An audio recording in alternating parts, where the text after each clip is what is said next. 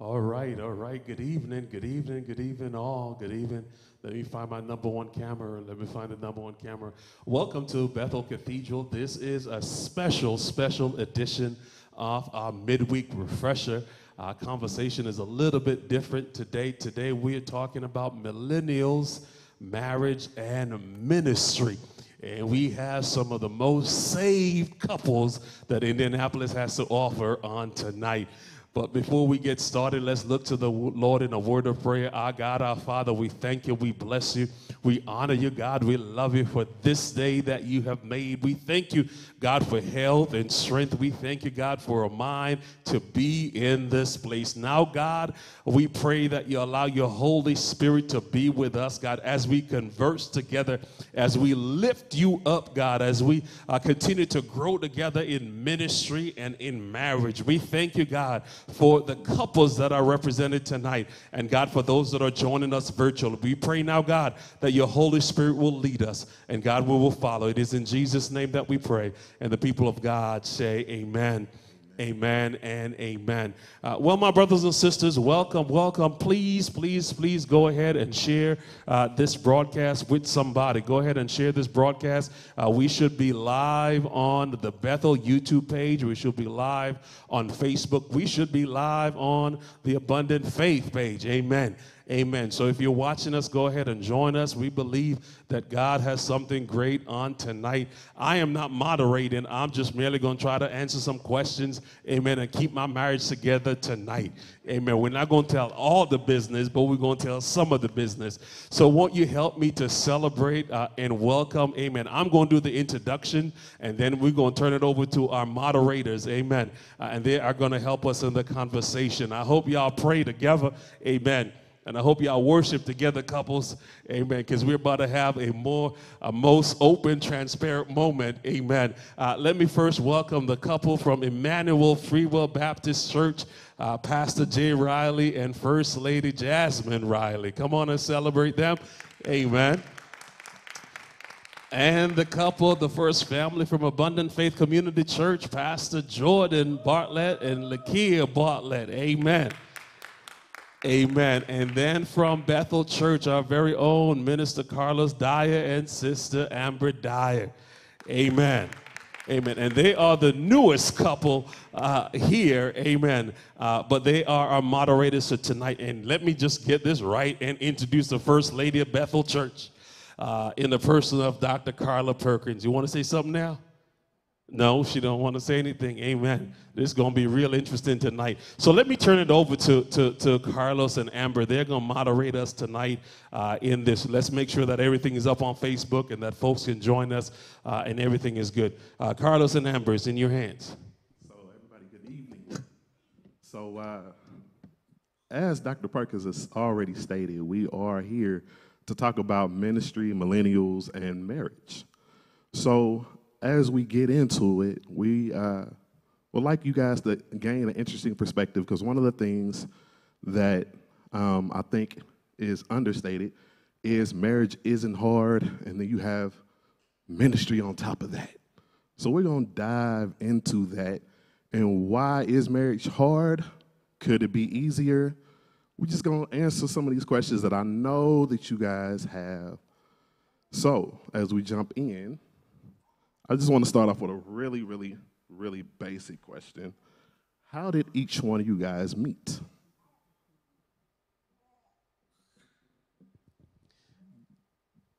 Start at the end. We'll start at the end. We met actually through my best friend in high school. He was not in high school, but we were in high school. And he would come and pick my best friend up from school. And I was like, had the biggest crush on him until I turned around 18. And then he was like, oh, tell Jasmine. I said, what's up? And then after that, we started dating. And we have been married ever since. So 23, 24 years.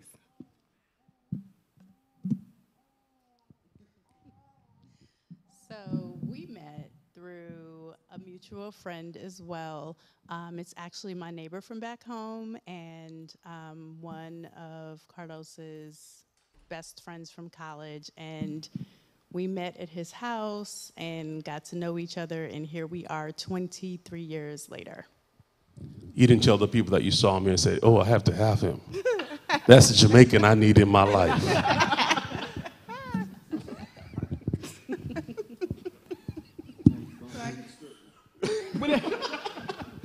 Stick to the plan. Right. This is actually quite funny because he says that I add my own flavor to this. But so since he gave me the mic, I get to add my own flavor. So I was out, I was out celebrating my birthday. He was with someone I went to college with, a mutual friend. He introduced us. He asked for my number 10 times. That's my flavor. No, So we exchanged numbers, and we actually got married a year to the date that we met later, and we've been married for 10 years. I like it. I like it. Taking notes already. The first lady didn't tell y'all. This is before she was the first lady. We actually met in a nightclub. So when she said out celebrating, Why are you putting the business in the she elements? said out celebrating. She was celebrating. You understand me? All right. I tell you. Had to keep an I'm eye. telling you. Had to keep an eye on you guys this evening. I'm telling. So the next question, and any of the couples can answer this. How do you go about resolving conflict with your spouse? Oh, we're just going to jump right in. Yeah, We let's get to it. Let's get to it. We didn't warm up at all. So First Lady and I have been married now for 21 years. So a couple things have worked in our favor, but also worked against us. One, I don't have a long memory. So I don't remember what we're fighting about like an hour later. And usually when there's a conflict, I'm usually the victim in the conflict. And so there's always a lot of talking going on in my house. And if y'all know me, when I get home, I don't like to talk a whole lot. And so usually when there's a conflict, there's not a blow up. We don't tend to have blow up. We try to keep it away from the kids. So we try to resolve stuff in the bedroom. We try our very best not to go to bed angry. Even though we've gone to bed angry a couple of times, but we try to resolve the issue. Usually, we allow time to resolve the issue. So, I'm sorry. Go ahead. No, go ahead. Go ahead. Yeah. No, yes. So it's a lot of communication, but it doesn't always happen only in that one moment. Mm-hmm. Sometimes you have to have multiple conversations about the same thing. And I think that we have gotten better over time at giving each other the space and opportunity to have those multiple conversations. So real quick, what does that look like? How would that be modeled? What, the multiple conversations?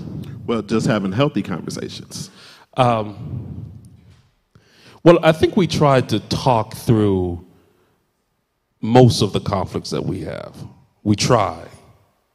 Usually, I don't want to talk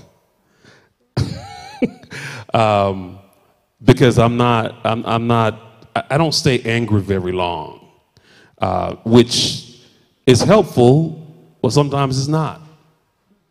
I will ask the question, is this worth fighting over?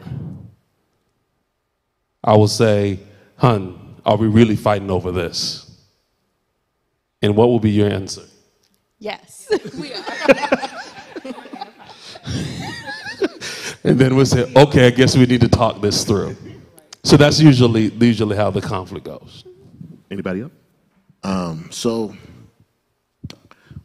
we are very different in this space. I am okay, this is the problem. We've identified the problem. We've addressed the problem. Now let's move past the problem. And she is I'm not ready to move past the problem yet. We need to talk about this some more. And similar to Pastor Perkins, I have found that when I get home, I have reached my word limitation. And so I have to search for words, and that takes a lot because I'm just like, I've been talking all day. Like, can we just be still? But as well, Jasmine has helped me. She has helped me to understand to not go to bed angry. Lord Jesus, because she will keep us awake until we work through whatever the situation is. I mean, when I say keep us awake, I can fall asleep and she's rolling over. Wait a minute. So, and we have, we've grown in that area. And so now, even though my words are limited at home, I have learned how to communicate more effectively during those trying times. And just let me add that I found the secret sauce to end every argument. And that is a good hug.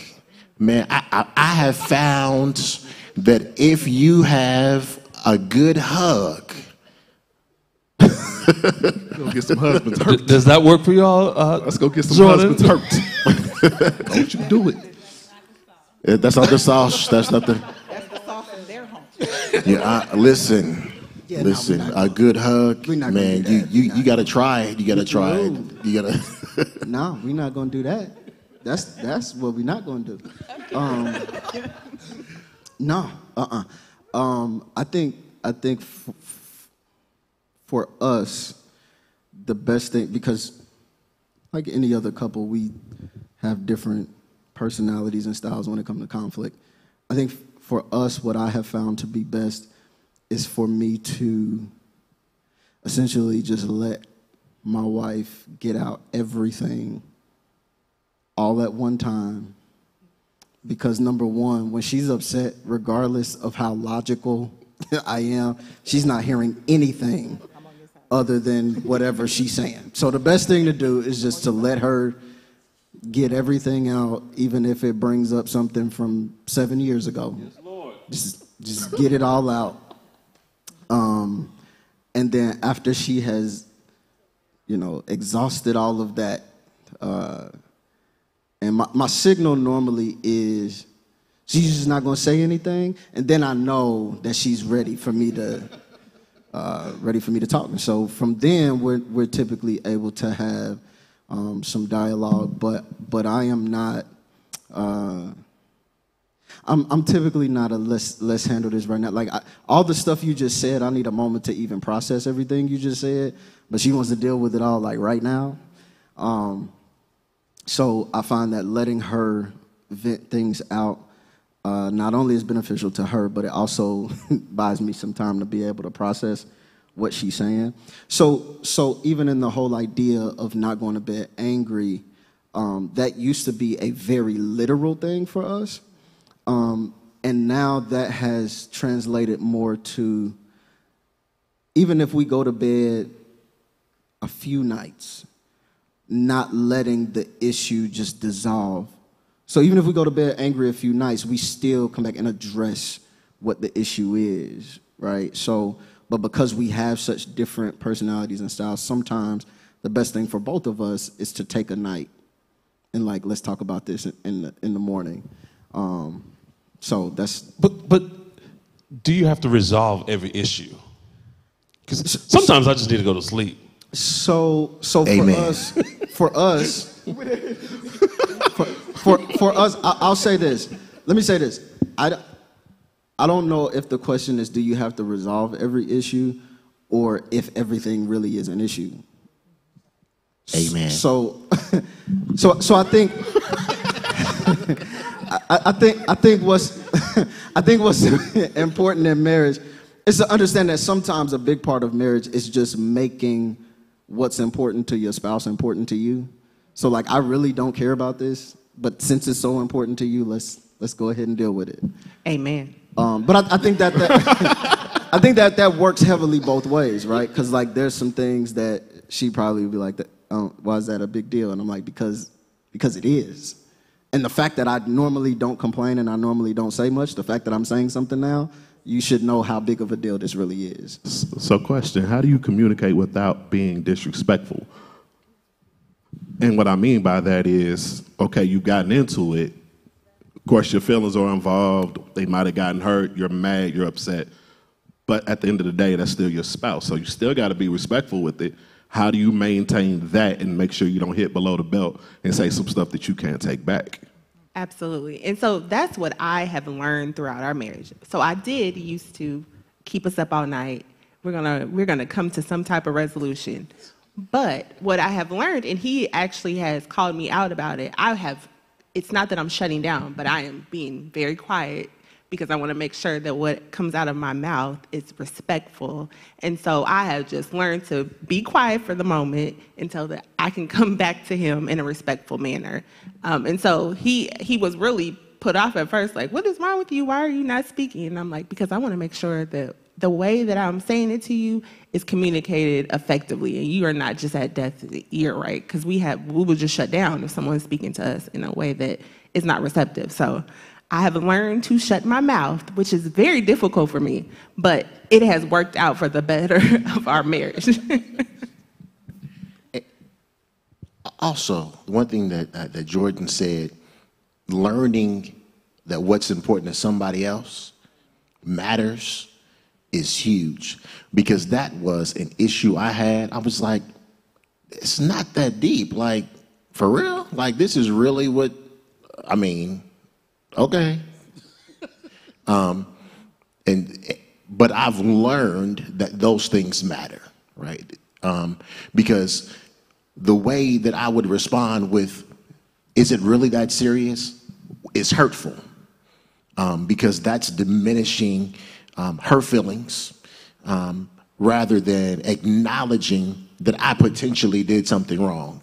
It doesn't happen that often, but potentially I've done something wrong that has hurt her feelings, and I need to address that and accept the fact that this is major, right?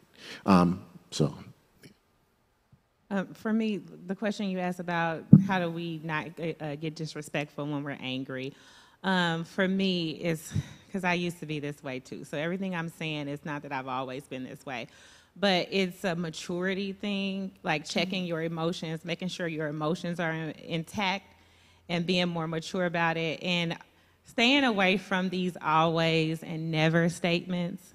So for when I used to get upset, and sometimes I still do it, and I have to catch myself, it's like, you always do this, you never do this, and I know what can hurt his feelings. And if I'm hurt, I want to hurt his feelings, because hurt people hurt people. So staying away from that, like, am I just trying to get him right now, or is it really going to help with the situation? So to me, it's a maturity thing, like checking yourself, taking some time back, like she said, and knowing what to say, when to say it, and how is it actually going to help the situation. And I'd also like to add, you can have a very intense disagreement, the knockdown, drag out argument, but disrespect is a really serious line.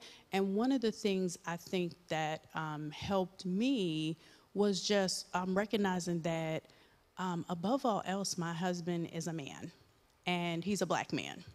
And just kind of understanding, especially in places that we've lived before, situations that have happened, that some of the things that I understood about his work, I understood about his day-to-day coming and going, was something that always helped to keep me in check, in the sense that I never wanted to emasculate my husband in an argument, because I understood that I might not always be able to take those things back. And was the argument worth destroying something that made us work well together because of our own testimony and how we met and how we even agreed that we wanted to start our life together. So there were some very intentional things that kind of played into how we decided we even wanted to take that step. So I try to be careful, because if I am in the same posture that the world is in with him, then sometimes you can't take those things back. And that's just important to me, and I'm sharing that here tonight. So I don't know if that speaks to somebody, but that's real good. for me from That's my really heart. good. So our next question, in being in ministry, have you been able to create a balance and or boundaries between platform ministry and just your practical life at home? We should let the pastors and preachers answer. Mighty God, okay. As a senior pastor in the house, no. No. No. I would hate. So when you were asking that question, Amber, I reflect back on when we were pastoring at our previous assignment. I remember I was out all day. I went to work, I went to the church, had Bible study, got home, it was about 9 o'clock, and as soon as I got home, took a shower, my phone rang. And I literally put on some clothes and went back out of the house. Right? And I came back probably about 1 o'clock. There was an urgent situation, somebody had gotten killed. And I had not seen my family all day. And my wife and children really didn't have an understanding because I didn't share as to what was happening in my ministry and in my life that day. I have found it difficult to balance ministry, marriage, and family. And especially raising children. Now we have teenagers now, but I think about all the things that I've missed for my kids that my wife has had to fill in the gap for. And so if there's one thing about a ministry for me now and going forward is really trying to find that balance. What that looks like for the time I put in at the church, for the time I put in my secular work, for the time I put in the community, and then what I put in at home. Usually when I get home, I'm tired, right? And so I've said to myself in 2023 to be more conscious of that, because I realize that there's not a balance between my family life and ministry. Is that fair? That is very fair. It takes a lot of work, and I will share that I have decided what needs to happen as far as our family and children are concerned. So it has looked different over the years. So in the early years, I didn't go to a lot of evening meetings because I had little kids and they needed to be in school. As they've gotten older, they've been to more stuff, but my children do not miss weeks of school to go to church meetings because I am adamant that they deserve to have a childhood and they deserve to have experiences that support healthy child development to the best that we can do. We're not perfect, we don't meet the mark, but there does have to be sacrifice, and I am okay standing in the gap, but it's hard, and I have to pray a lot, but that is what my ministry is. So I will do all the things, but I am gonna make sure that my college student and my teenager get what they need, even when sometimes, like, I wanna go lay down and I'm tired and I wanna rest too, but it is a commitment. That's good. Thank you for sharing. Anyone else have anything Go to add? ahead. We the Your babies on microphone's the high. panel. Y'all got young. Well, both of y'all got young. Go ahead. You've been at it longer. Go ahead.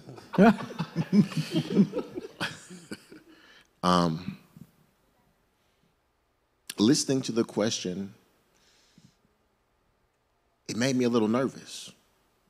But the answer is no. As hard as I would try, as hard as I would want to, I have not successfully created or developed a good balance. It's funny, Dr. Perkins said, "Come home tired," and Jasmine looked at me like, "That's you," because it often, actually, just last night, we were laying in bed, and she looked at me, and I said, "You look tired." She said, "You look tired, and you act tired." So. What was that? Was that a side comment? Anything to add there? It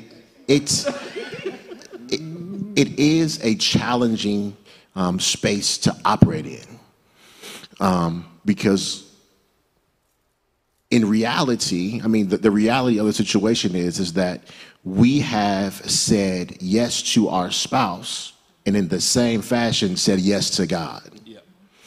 And so while saying yes to your spouse, being mindful that saying yes to God could potentially mean that you have to tell your spouse, "I'll be home in an hour," but you don't get there, and for 2.5, 3 hours later. Right. And understanding that you said, "I'll be home in an hour," and that drive home 2 hours later is like, "Oh my goodness, how am I going to fix this? I said I was going to be home an hour ago, and this is the 4th time I've said I was going to be home an hour ago," but yet and still, the time has gotten away, and instead of being 4, it's 7, and the children are in the bed, right? So we have a 12-year-old, an 8-year-old, a 7-year-old, and a 2-year-old. So they're in the bed at 7:30. So oftentimes I'm getting text messages or phone calls saying, "Tell Daddy good night," right?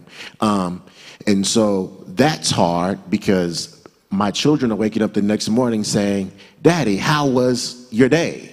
Or "What did you do?" Or "How did this work?" Or "What does that look like?" And so I'm now trying to fit time in on the drive to school in the morning, what I should be doing in the evening.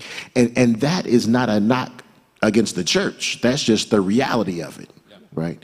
And so it is extremely difficult, and I could be better. I'm going to be better as I continue. Now understand, we live. It's on recording. Baby, she gonna play it back. Don't watch yourself. Yeah, I'm good. Okay, so yes, the answer is no. But for me, I don't try to create a balance anymore. I have decided that there is no such thing. There is no balance, right? So my strategy is to not come short in the same area every day. So there is no 50-50 between ministry and marriage. So when you say that, what does that look like? So that means in 7 days a week, I would much rather have, even if I have to come home late 5 out of those 7 days, I need the 2 days that I'm home to be super impactful, right? And if I have what I refer to as a dry spell where things are slow and I'm spending more time at home, and this is something that my wife did help me notice. She brought to my attention at one point that, like, you're home but you're not here, right? And so once that was brought to my attention, it's like, okay, even if I'm physically home less time, if I make that time more impactful, then we can make this work. Now, the flip side to that is, as much as I love ministry, I'm an introvert. So I don't even like being out. So, yeah, I don't. So in all fairness, a lot of the time that I spend away from home, my wife is like, you know you have to go to that event, right? And I'm like, but I don't. She's like, yeah, you need to go. We'll be fine, right? So when I am home, anybody who knows me personally knows, like, for example, I love to cook, right? So when I'm home, even if nobody else is home, I'm cooking. So if I know I got a late evening, I think your fundraiser was Monday night. I was able to leave the office early. I went home, cooked a full meal before they got home, and then went to the fundraiser. So like the impact is still there. So I'm not at this point trying to create a balance. Like it's never gonna happen. It's never gonna happen. I just need to make sure that I'm not, if sometimes I have to say no to ministry, or I have to say no to, extra things at work, if I do that enough, I can't provide. So we got to choose a lot of times. Now, this Amazon cart is out of control right now. So either I can be gone and we can buy this Amazon cart, or we can spend time and love on each other, and it won't be here. Because ultimately, as a provider, I have to be a way to be able to provide, right? So I think that there's no real such thing as balance. And so I just try to be aware, and I try to watch body language. I watch fuses, right? Is the fuse short? If the fuse is short, okay, I'm gonna stay home, because I'm gonna stay home tonight, because I don't want to come home to a missing kid. You know what I mean? so just watching those things and making it a priority, even without request, to be able to recognize, like, man, this last week or so has been nuts. This next week I'm gonna clear some stuff off. And so I mean, honestly, trying to create a balance that's over with. I don't even go for that no more. So I just try to make that time more impactful. So one of the things that we make sure that we do is we have a family vacation every year. So that's one of the things that we schedule. And I know it's only 7 or 8 days out of 365, but it gives us an opportunity to just pause. It's usually the end of the year where we just go away, and it's just the family. We travel with some other families, but we make sure that we have a family time together. I appreciate what you just said, Jordan, that you don't ever try to, because there's not a balance, right? And thinking about it, I look at things as, and Carla and I oftentimes talk about this, it's just seasonal, right? It might just be a season where I'm traveling a lot. I'm in that season right now, right? I might be on a plane once a week or once every 2 weeks, right? It's just a season. It's not going to last for a long time. It's not going to last forever. It will come to an end. And if we can balance those seasons and make sure that on the other end we spend some time together, I think that's helpful. Yes. A couple of things. Being home but not being home. Being home but not being there. I've heard that. And when you said that, I immediately thought about, okay, you're home, but when you're home, your phone is ringing off the hook. Or you're on the phone for 45 minutes, or with one call and then an hour with the next call. And so you're home, but you're not really present. Mm-hmm. The other thing is the vacations. I think it's important to vacation and try to create space, try to create time, right? So actually leaving Monday for a church conference. Well, when I was in the planning phase of the church conference, I said, I'm going to invite Jasmine. So now the church conference is work, but it's also going to be a vacation date type, because we're leaving the children at home. Praise the Lord. Amen. But I think that it's just important to create that space and create that time to have one-on-one, just to sit down and talk for a few minutes, right? And so that's the one thing that I think that's really important, is making sure that you try to create that time even when I'm gone or on the phone or whatever it may be. I will say this though, we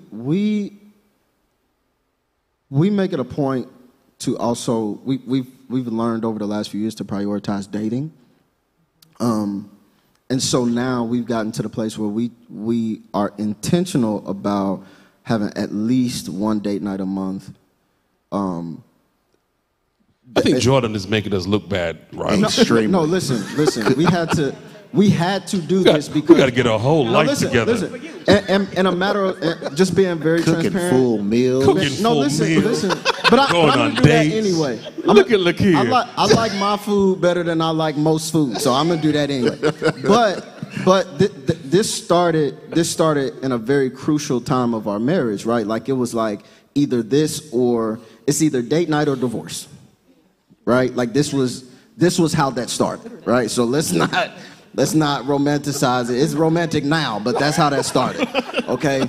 But anytime, like my mom's in the audience now, and so like she might randomly be like, hey, what the kids got going on Friday, bring them to the house. And so even if I had work stuff planned, whatever the case may be, if she sends that text, I'm clearing everything else out because now it's date night, right? So like we prioritize that because we know there's no balance, right? So like anytime we have an opportunity, or anytime I have an opportunity to create that space, like, you know, we have for most, probably 75% of our date nights are at the same place. We go, it's our spot, we go to our little spot, whatever. I think the last time we went back home and she was on one couch, I was on the other. We just knocked out, right? That was date night. But that was one of the things that really helped us. So in those seasons you're talking about when it really is chaotic, I try to find like at least one Friday night to stop the chaos. Or I don't even care if it's a Tuesday night, but if it can stop the chaos for a moment for us to go out and have dinner and, you know, chill out a little bit, we try to take advantage of those. In those moments, how do you prevent yourselves from having conversations about bills, kids, and all of the things? Like, how do you make it just about the two of you? So initially, I don't. I'm guilty of that. And he has to say, them kids are not with us. Forget them kids. I was like, forget them kids. Stop talking about the kids. so, like, he actually has to say it to me because if not, if not, so we keep each other grounded. He don't ever talk about the kids on a date night, but it's always me, and then it can lead. If we're having like a conversation about goals, because we actually do that. Sometimes we'll talk about bills and stuff, but for me, it's more of the kids. So he has to actually stop me, and then once I recognize it, I'm fine. All right, so we're gonna take a step back. When did you realize that you were ready for marriage and you realized that your spouse is who you wanted to marry? Yeah. Okay, okay, I can go first. When did I realize I was ready for marriage? When I was a little girl. I knew I was going to be married. So that's a true story about I knew I was going to be married. I knew I was going to have a little girl. But when did I know that he was the one I was going to marry? The very first day I met him. And I know that sometimes seems like when people say that, you're like, well, yeah, but the very first day that I met him, I knew, and he didn't know till much later. He actually... She had to bring you up to speed. He didn't know till much later, and I actually am the first person that said I love him, and he did not say it back. Listen, let me tell you something. She started talking about God told me. I was like, he ain't told me. I ain't get that text. I didn't. He ain't told me nothing. I don't know what God you praying to, but mine ain't said nothing of the sort. So yeah. But since I done borrowed Dr. Perkins' microphone. So for me, it was later. And for me, it was a couple of things. I really never really had a desire to be married. And so, real quick, can you explain just a little bit? Because these are the type of things that people deal with. Like, do you have the desire to be married? Yeah. So I did not. I was very open about that when we met. I did not. This is Bethel. This ain't Abundant Faith, so I gotta make sure. I did not think that. I did not think that there was one woman on this planet that could encompass everything I needed. Okay. Okay. So we'll leave it there. All right. Okay. We'll leave it there.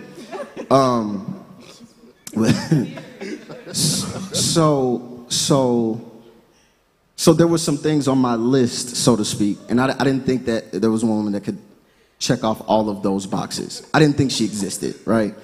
Then then when I met her and after we started dating, I started to realize that like some of the things that were on my list weren't really my items, like they were society's items, right? So I just told y'all, right, like I actually love to cook, right? Like I love to cook.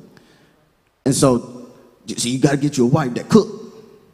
Well, I love to cook, so I really don't need, I really don't need that. So I can take that off, right? So it sounded like you were just matured and became more reasonable with your expectations. Yeah, so that started to become a real, and so listen, I'm helping y'all tonight. Yeah, so there was one defining moment that I was like, okay, yeah, this is it. So obviously, like that process happened, but then there was a moment I lost my job. We were still dating.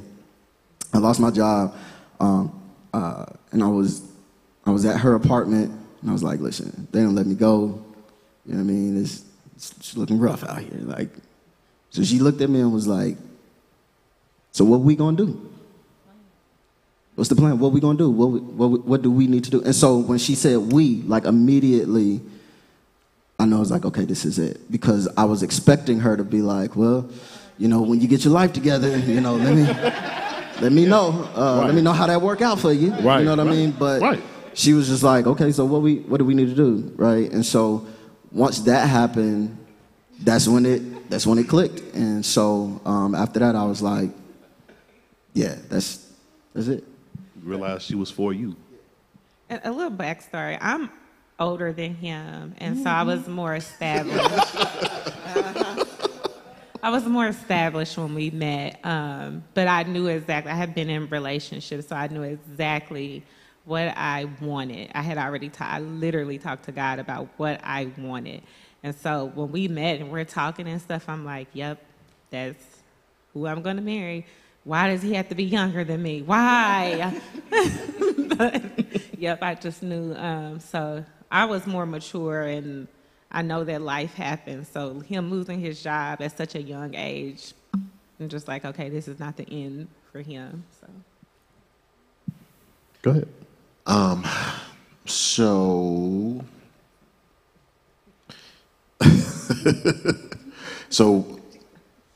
Refresh my memory. I can hear the filters coming in. You can hear the filters? So refresh my memory. When did you know that Jasmine was the one? Yeah. And when was I ready to get married? Exactly. It's right there? Oh, okay. I see it. They got you. We got you. I appreciate it. Thank you. So I knew that she was the one before I was ready to get married, if that makes sense. Go ahead and break that down a little bit. A little bit, Pastor. Just a little bit. Break that down. Not a lot. So I knew that she was the one because I didn't want anyone else. She had everything that I knew would be the wife for me, but I just wasn't ready to get married when she was. To add to that, I was dealing with ministry. Now, we married. We married now. We weren't married then, and we lived together. So we lived together before we got married.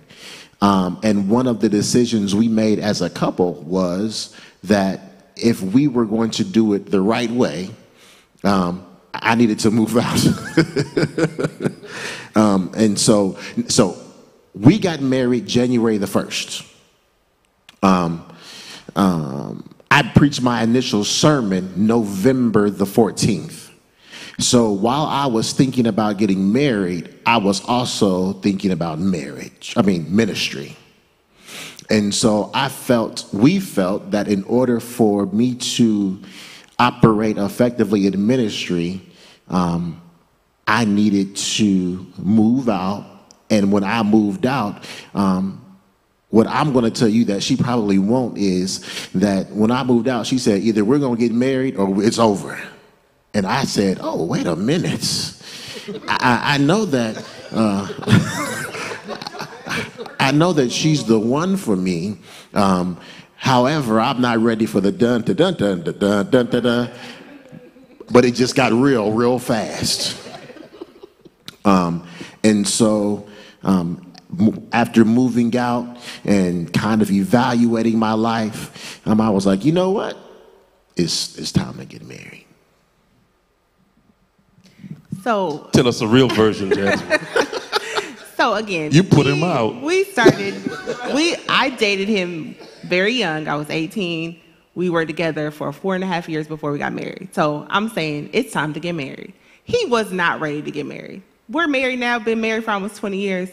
It's okay, but he was not ready for the first couple years of marriage. He was still not ready.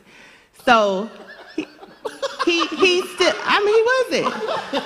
That was a ultimatum that we should not do, and I know that now. But I was young, and so I'm like, you either gonna marry me or you can go about your business.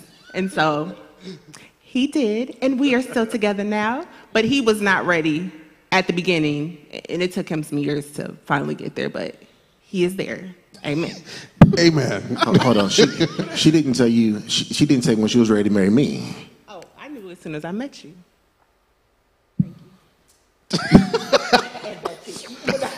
And that's that. So, so I met Carla, as she shared, at my one of my best friend's house. They grew up together. They were neighbors, and we met the summer after my first year in graduate school, and I'd been in a relationship for 3.5 years.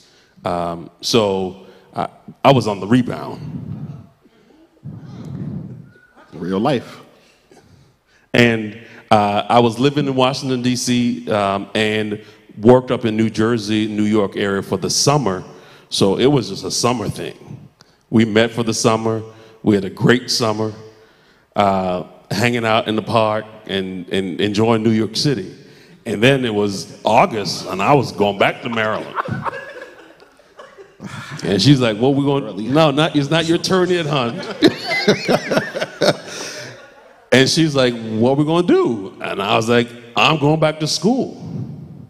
And so and then I went back to school, and we decided that we would date long distance. So after we met for the summer, we dated long distance for my second year in graduate school. She had already finished graduate school, so she was working. And towards the end of the year, she came down to visit me at the university, and I was writing my thesis. And I was writing my comprehensive exam. There were 5 questions, 20 pages each, and I had 72 hours to write. By the end of the second day, I had been in the same spot for 3 days. I had not done anything. I was writing. And she came and visited me, and I said, "Hon, I'm done. I don't care if I pass or fail." And she sat and edited my last question. That's love. And that's love. That's commitment. That's her master's? no, it's not. No, She wrote the thesis? no, she didn't. She just edited the last question. And at that moment, I was living in a frat house, an apartment in a frat house, a 2-room apartment with a bathroom. I knew that this was a person that God had sent for me. Now, I was 24 years old. No, I was 22.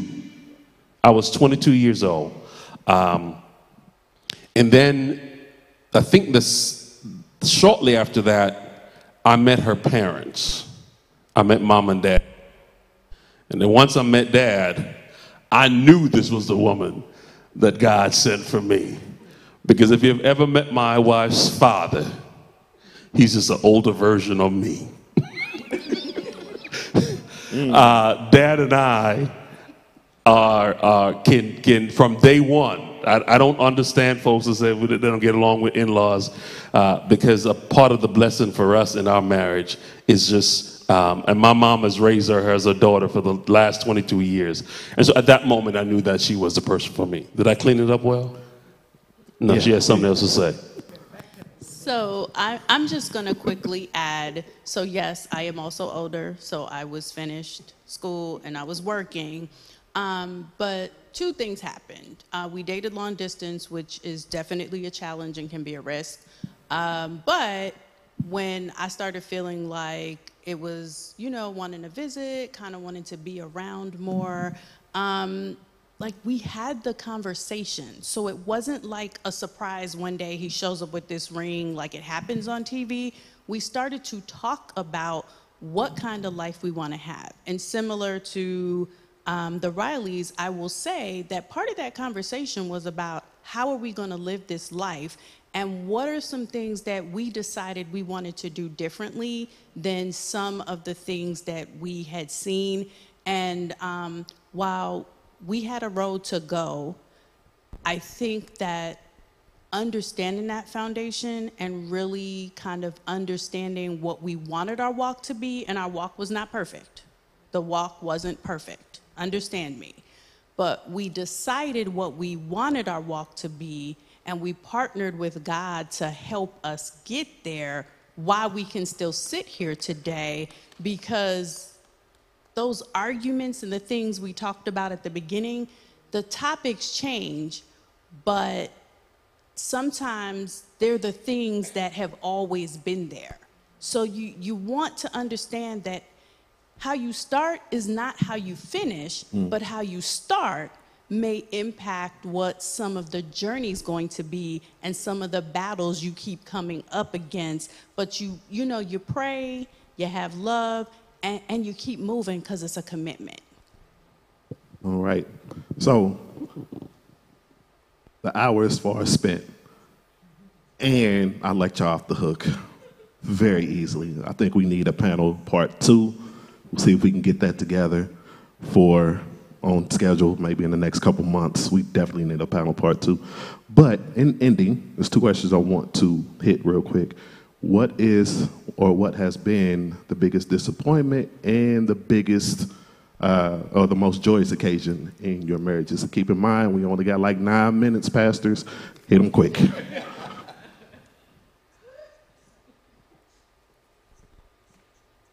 I'm gonna go first. Okay. The biggest disappointment was that none of the cliches we heard about marriage was true. So like even the whole like, you know, you newlywed, oh y'all in the honeymoon phase. Nope. Yeah, them first few years was like I feel like we didn't start honeymoon till probably about year 7. So I mean, I feel like that's where we are now, right? But like, I was expecting in the beginning, like I was like, well, maybe I ain't even hear God right, because this is hard. This is not. This I don't know what this is. So that was the biggest disappointment initially, right? But now I understand that is also the biggest joy, because if the honeymoon phase is only in the beginning, that's a very short window. Right, so if you go through your roughest stuff early, then you have the rest of your marriage for the honeymoon phase. And so, like, we've adopted. A bunch of folks heard this before. We've adopted sort of a moniker for our marriage. Like when things happen, even between her and I, it's like we've been through worse. So that's like our motto. Like anytime something happens, it's like we've been through worse. So let's just figure this out and keep it pushing. So for me, the biggest disappointment and the biggest joy is kind of, you know, different sides of the same coin. All right. Anybody can jump in, ladies?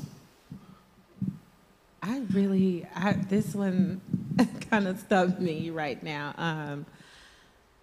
I don't know what the biggest disappointment is, because no marriage is perfect. So we had all this information given to us, and just come to the conclusion that whatever works for our marriage is for our marriage, and to block out the noise. So I don't know if I've been disappointed with him. I really don't know. But not necessarily with him, just with marriage as a whole. Yeah, just the idea or thought, like he was talking about the cliches, like we didn't really have a honeymoon period. We're in that, you know, different things of that nature. And the second part was the biggest joy. The biggest joy to me has been in our different stages, still loving each other through our different stages, and of course, like our children, like going through that. But actually going to we just had a 10-year renewal, and actually like still being in love with him and excited about that day and that time and about life. So that has been the biggest joy, but I'm still stumped on this disappointment thing. So I'll go ahead and pass it to another couple. So y'all have been real nice and real, maybe because we're in the church, maybe we should have this conversation out in the pub. Oh, no, I just knew there was going to be a part 2 of the Right. So the biggest joy for me in our marriage is just the ministry that has been birthed through our marriage. Not only the ministry with our children and our family, but also the ministry that God has birthed through us, that we have seen and impacting lives and community, and feeling like we are in synergy at this stage in our ministry. My wife didn't answer her call to the ordained ministry until much later. I never pressed it. I never pushed it. She got to that place with her and God, and I really appreciated that. I'll be honest, with kids and work and everything else, we got to schedule some intimacy. Amen. Worship. Lift your hand to the Lord. Well, we're not trying to be fruitful or multiply. No, Get kids to multiply. Just be fruitful. I know we have some children in the room, but I think we have become more conscious of the fact that, you know, if we allow days to turn weeks to turn months, that we can easily fall into that, right? Because we are doing 1,000,001 things, and really scheduling that time, and not necessarily always scheduling time, but making the time, right? Just make the time to, like, and it ain't got to be like, you know, 8 o'clock on a Saturday. It could be, you know, 6 o'clock before you go to work. Amen. Amen. Amen. Let's play hooky from work for a couple of hours. Reverend Deidre in the office, let me go home and be happy and come back and worship. Amen. Yes, sir. My wife is having a fit right now. But it's a part of the reality. It's a part of what keeps your marriage together. Oh, yeah. We don't oftentimes talk about that, but it's an important part of the marriage. So I will just add that the greatest joy is like knowing that the love that was present on the day of our wedding has far outgrown that day. And that's what I tell couples, right?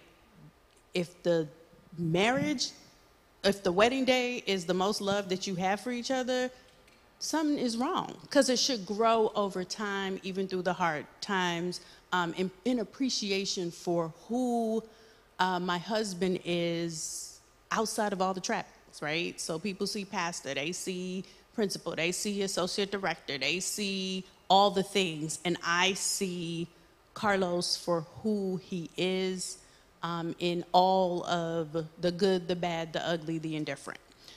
The disappointment, honestly, has been that adulting is harder than I thought it would ever be. Facts. And just having to weather the things that we cannot control. So where this economy is, all the things that for those of us who are certain generations that went to school, we did everything we were told to do. And now we're faced with raising a generation that has to be even more ingenious than our parents and grandparents thought they were raising us for. And so that is the challenge that we're up to. But I can honestly say that quietly sometimes that part is a little disappointing, because I just couldn't have imagined that it would be this. So that's what I have to share. So I believe our biggest joy is kind of similar. Just being able to see that the growth, because yes, our first 3 years of marriage were horrible. And so being able to get through those horrible times and now you know, just having some real joy in the marriage and actually seeing each other for who we are is my biggest joy. And our 4 children, we tried to have kids for 7 years of our marriage before, and then God didn't stop giving them to me after that. And so they were a joy, more abundance than I needed, but you know, that's another story. And then what is the other one? Biggest disappointment. Disappointment.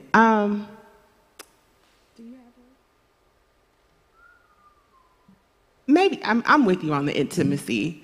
I'm the man in the relationship on that, so I'll just leave it at that. Amen. My wife has said she was the man. I don't know. I don't know what how that really fits. I thought I was married to a woman. She said that the first 3 years were horrible. I'm just like, tell us how you really feel. Jesus. It was a bit of a transition. Oh my God! Now, I mean, it was rough. It was rough. There was some rocky terrain. I will admit that. I honestly was sitting here just listening to everyone else, just being happy to just sit and listen because I was stumped. I mean, the adulting is real. I mean, and I don't want to scare anybody, but marriage is real, right? Like when I think about adulting, my mind immediately went to being married, right? I mean, I love my wife with everything in me, but being married is work.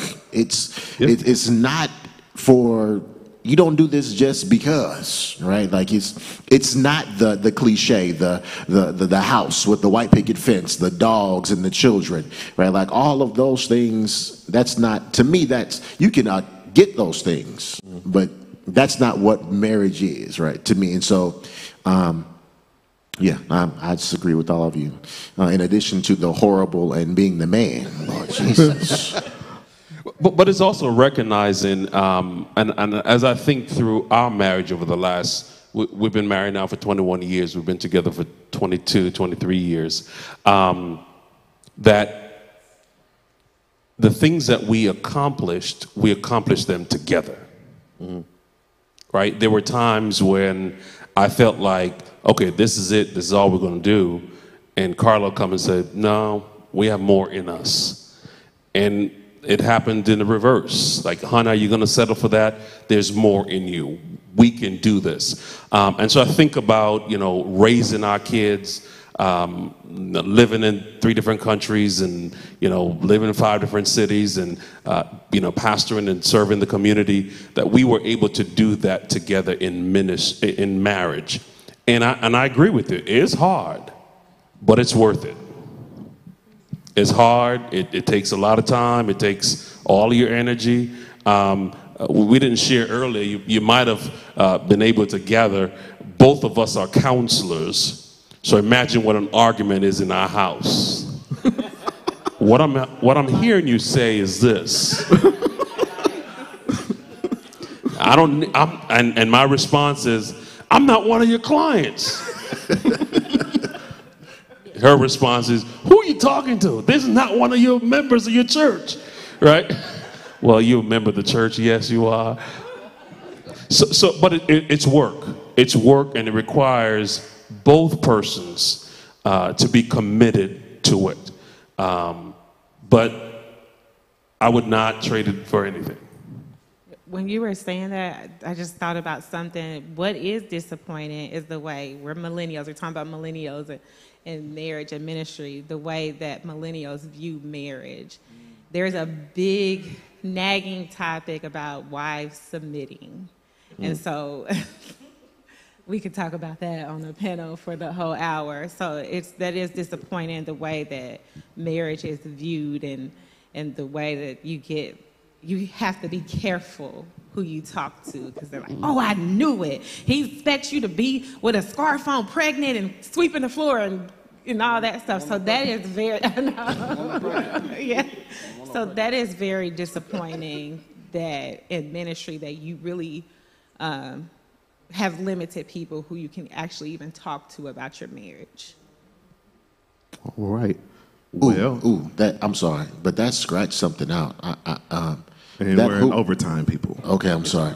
But we keep going. That who you talk to is so major. That's why I value my friendship and brotherhood with these men on the stage, because I heard it said before I dove into ministry, that ministry was one of the loneliest professions you could be in. And so, because everyone has an idea of what a minister or ministry should look like or what it is. And so if I had flowers for all of the wives, I would give them to, I wish I would have stopped to get some flowers, because I can't think of being who it's harder being married to than a pastor. I'm just because you have to deal with, which my wife tells me sometimes, and I'll probably hear about this later, but she has said to me, you were called, not me. Or that's your call, not mine.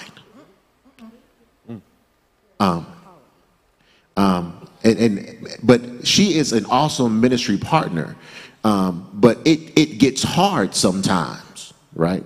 And so she has to share me not only with Emmanuel, but whatever other church I'm on assignment at, whatever else I'm doing. And so, you have to be careful, and communication is key, but you can't tell everybody. You really can't. Oh my goodness. You can't tell it. You got to talk to your spouse. In you saying that, I think also having an increased discernment of who you talk to and what you share, because you have to be careful of who you talk to and what you share, because some people are wanting to get close because of what they see right here, not necessarily wanting to get to know that person. You want the glitz and the glam and everything that is publicized about ministry, and not really getting to know that person. So one of the things that I struggled with early, and Carla and I oftentimes talk about this, is couple friends, right? That when we started in ministry, I found it difficult to be in couple friendships, right? Because I'm such a loyal friend. If something were to go down, I'm going to have to pick sides, right? But one of the blessings for our marriage is to be in relationship with couple friends, right? And so I remember when our kids were real young and we were living in D.C., we had these two other couples that we would hang out with. And what it did for us, whenever we would do like kiddie stuff, like we'll have sleepovers, we'd go to dinner, all that stuff. It was just three couples. But we would have to fix our stuff before we go to the couple get together. We're like, we good? We good. We didn't do that? She said no. But it forced us to bring to the table any issues that we might have, right? And as a couple, we were able to work it through. And so as I think about marriage now, my advice to individuals that think they want to walk this road, believe that God has called them to walk this road, is to find a couple friends that you can trust. What the wives don't know is the pastors have been on the text message all week long, like, I don't know what my wife gonna say. Right? But we've been talking through this amongst ourselves, and that helps us, right? Because as Riley said, this road called ministry is a very lonely road, right? And the wives get to see us in our most vulnerable state. When we done poured out, I got home last night, I'm gonna give an insight. So I've been sick since Sunday night, Monday morning. And so last night I was curled up in bed. And I was like, can you just put some Vicks on my back? And she's like, we're going to talk about this tomorrow. Because I get really baby when I'm sick. Like, I get real, call my mama, get soup, curled up in the, I'm that when I'm sick. But they get to see us in this vulnerable state and then get to see us to be super persons when we're going out in the world and doing ministry. So, since we on this, so when Pastor Riley was talking about this being lonely, I would, this is for all the watchers, right? Viewers, whatever, everybody here. The reason why it's lonely is because whether you want to believe it or not, you view your pastor in a certain way. So if pastors were, now, Abundant Faith, y'all know Pastor Jay get up on the pulpit and tell everything. However, I tell it after it's over and dealt with. I've never told y'all anything while we were dealing with that thing, because you all view your pastor in a certain way. So although you say, see, I want a pastor who's real and who don't try to act like everything's perfect all the time, until that pastor is real and is telling you things are not perfect, and then you like, you always got something going on. I'm going to find me another church, right? And so then it becomes, and actually, because I'm an introvert, like my best friend to this day is the same best friend I had since kindergarten. So like I'm okay with not having a lot of people around. But I remember one time my wife and I were in a disagreement, and she was like, I don't even have anybody to talk to, because who do I go and tell I'm the pastor to? Who can I go to and tell them some stuff about you tripping, right? And so just being real, I don't even know if I may have told you this, I don't know. But one of the reasons why, in terms of ministry, why I submitted to Pastor Perkins was because I knew that Dr. Perkins would be safe spaces for both of us, right? So there was a heated moment that my wife and I were going through, and I was actually up at Pastor Perkins' job, and he's like, hold on, wait a minute. He sends a couple text messages, shut the door. He's like, I had to clear my calendar. Let's talk about this real quick.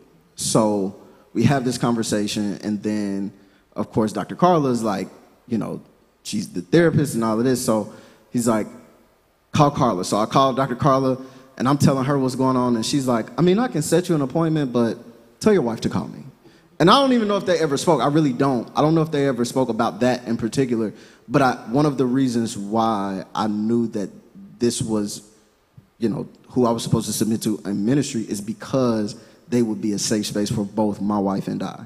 So if it ever came down to it, I knew that we could get a phone call and say, y'all come in here for dinner tonight. We're going to help y'all through this. And I knew that my wife would be receptive to them.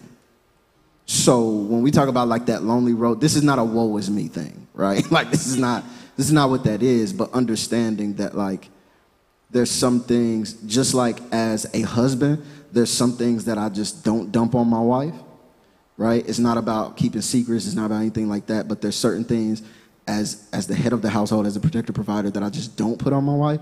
There's certain things that the pastor is not going to put on the congregation. He's not going to put on the leadership. He's not going to put. So then who does the pastor and first lady go to? And so that's why it can be lonely. So I just wanted to give y'all that context, because when y'all make these calls and you want pastor to come and see about your second step cousin on your play uncle side, understand you're not the only person making that call, right? And so when the frustration happens in the household, the pastor and the first lady have to have a space where they can deal with their stuff too.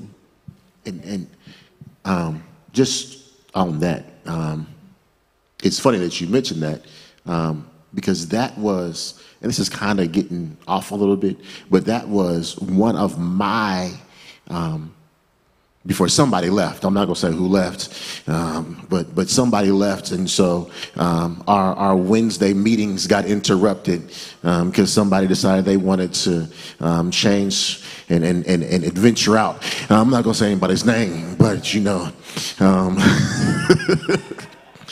we had a standing Wednesday meeting in Dr. Perkins' office, but that's no longer available to us.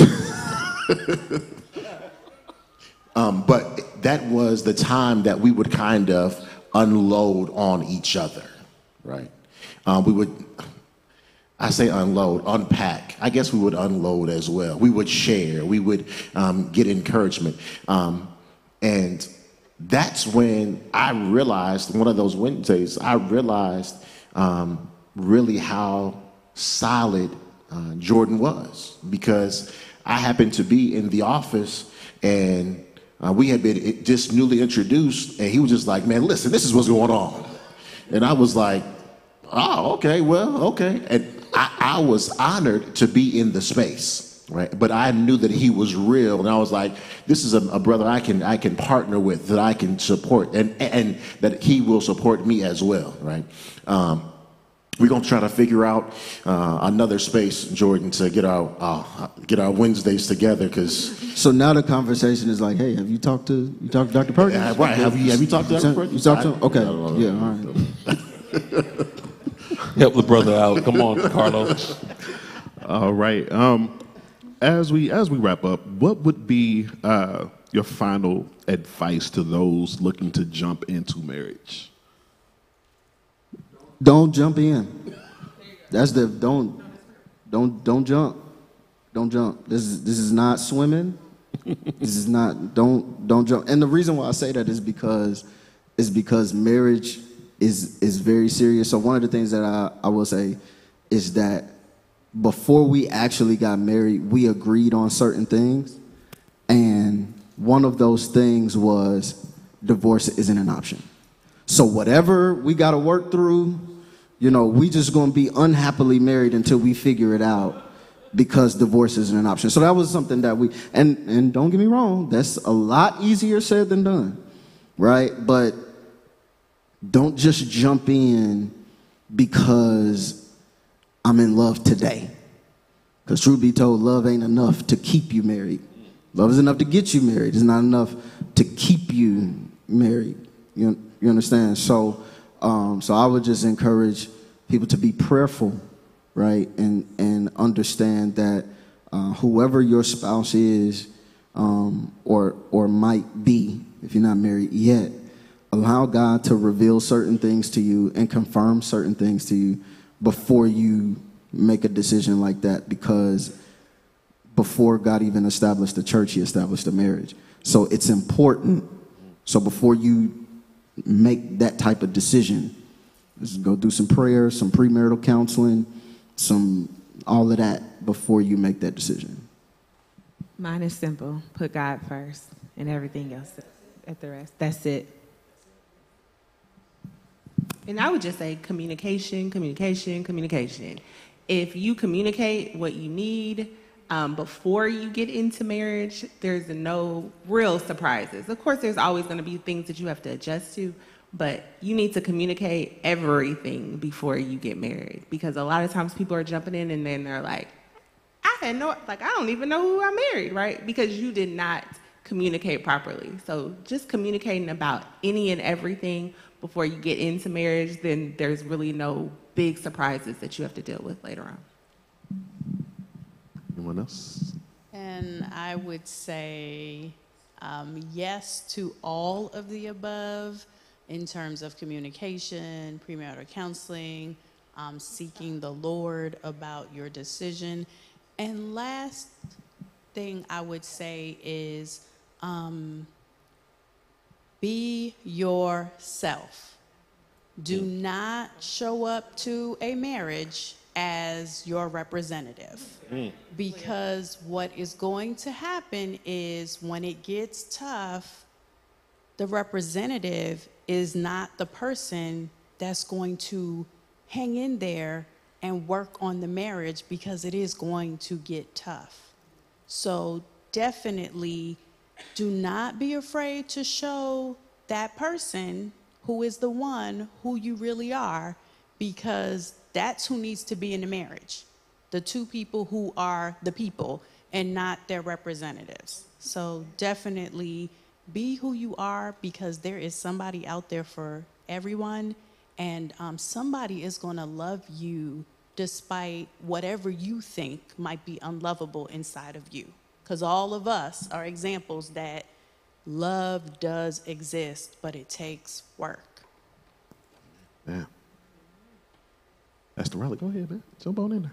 No, I was just saying that, man. I was agreeing, that's all.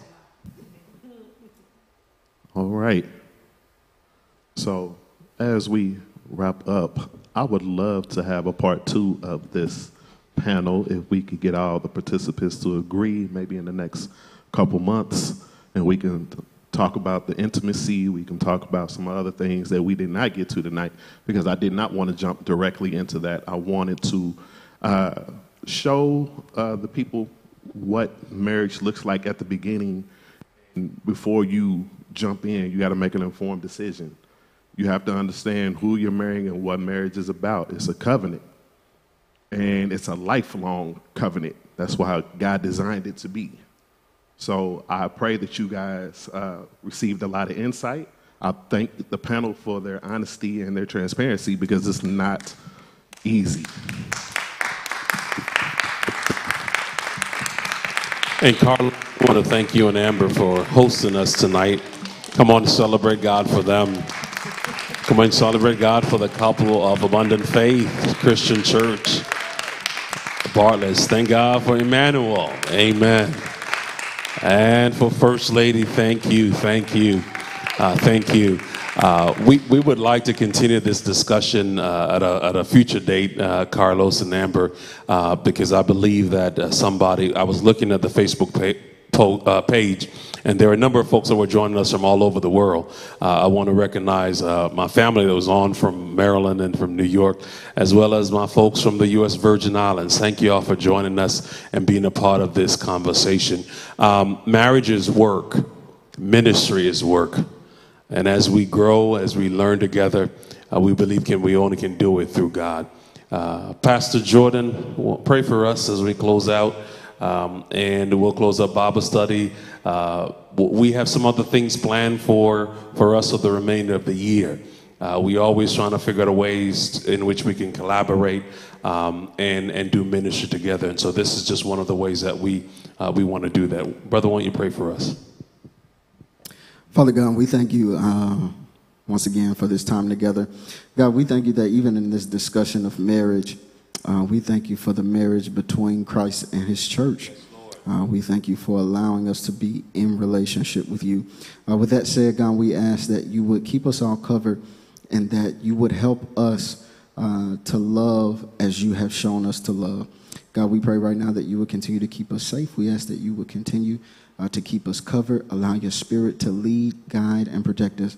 God, we ask that you dismiss us from this place, but never from your presence. And it's in Jesus' name we pray. Amen. Amen, amen. Thank you all, thank you. God bless you. God bless you on live. Couples, let's take a picture here. Reverend, need you to do me a favor. The lights outside didn't come on. We need to just go.